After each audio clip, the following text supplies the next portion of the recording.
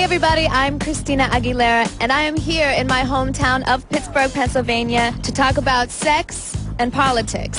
Now, I've never been one to be shy about my own views or beliefs, but in this election year, it's your views that count. I don't think it's realistic to assume that anyone will wait until marriage. I am opposed to abortion, just as I am opposed to murder. It's your body the White House is dealing with when it comes to sex education, sex is great, abortion, and domestic violence. There's some people out there that'll kill a pregnant person. And the only say you get is your vote.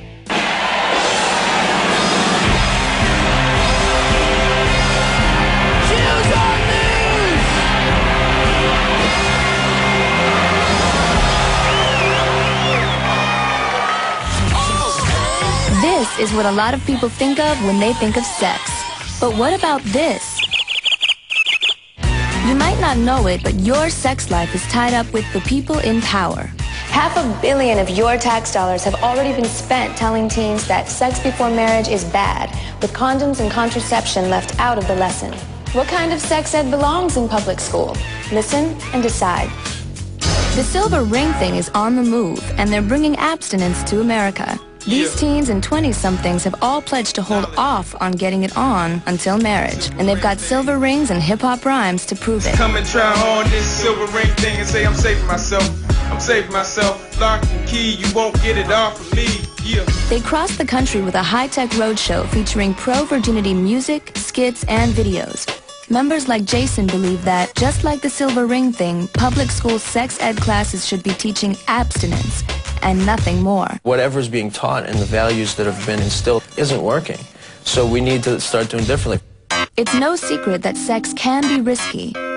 Every year, 1 in 4 sexually active teens gets a sexually transmitted disease. And more than 1 in 3 young women gets pregnant before age 20, almost always by accident. Many abstinence advocates want schools to teach kids that premarital sex is always unsafe.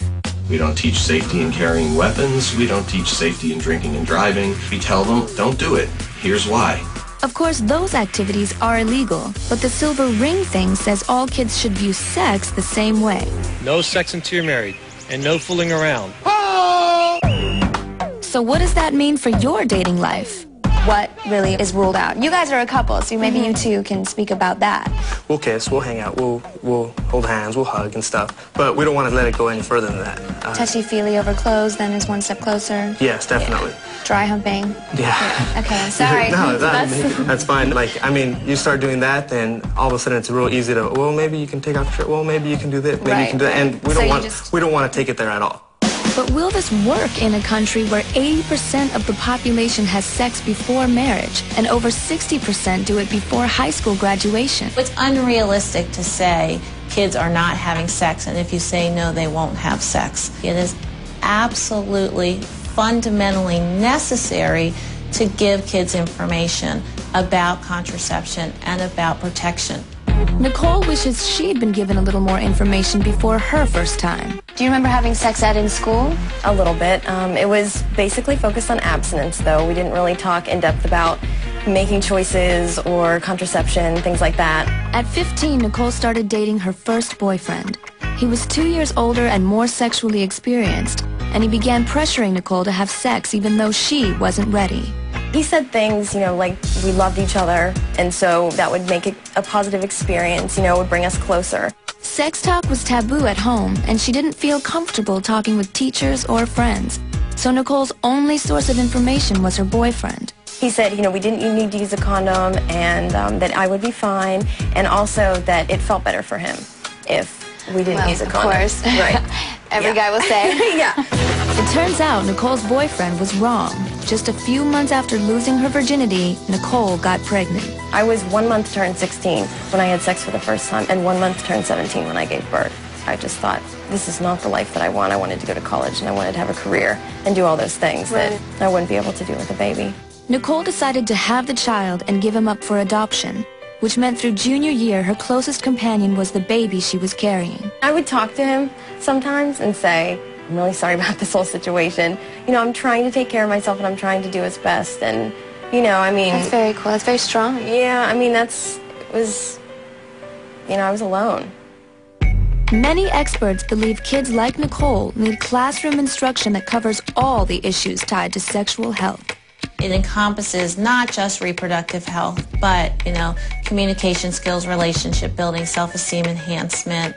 But abstinence advocates say teaching contraception sends a mixed message. They're saying, on one hand, we don't want you to have sex, but if you do, then make sure you're safe. But that kind of message also says that we don't really expect you to be able to reach this goal. President Bush wants all kids to reach that goal.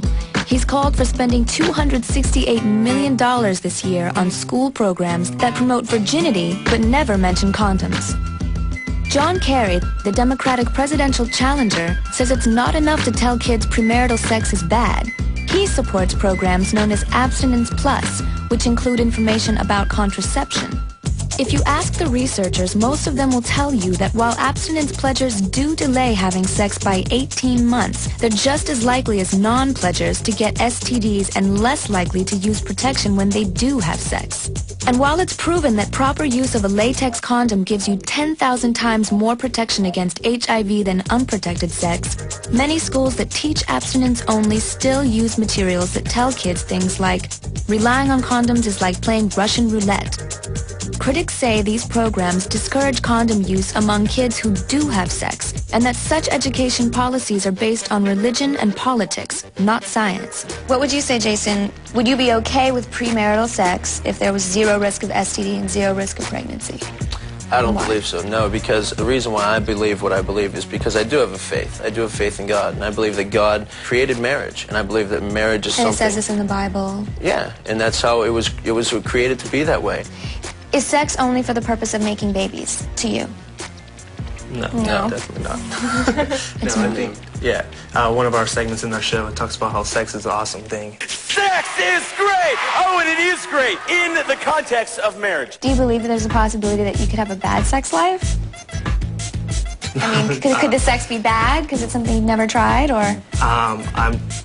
According to the partner? If you see a donut and it looks good, I'm pretty sure it's going to be good. Oh, really? Because I've had some rotten ones. You never know. Well, got to test drive the car before you buy it, right? I give the members of the Silver Ring thing props. There's no denying that staying sex-free is the only surefire way to avoid some serious consequences. And avoiding temptation isn't easy. If you agree with them, you'll probably line up with President Bush on this issue. But John Kerry and other supporters of comprehensive sex ed have a point too. They believe abstinence-only education doesn't offer answers to people like mature couples who decide they're ready for sex but not marriage, and gay people who can't get married in most states even if they want to, and people like Nicole. Is there anything that you wish you could have learned through school that might have helped prevent you from getting pregnant in the first place?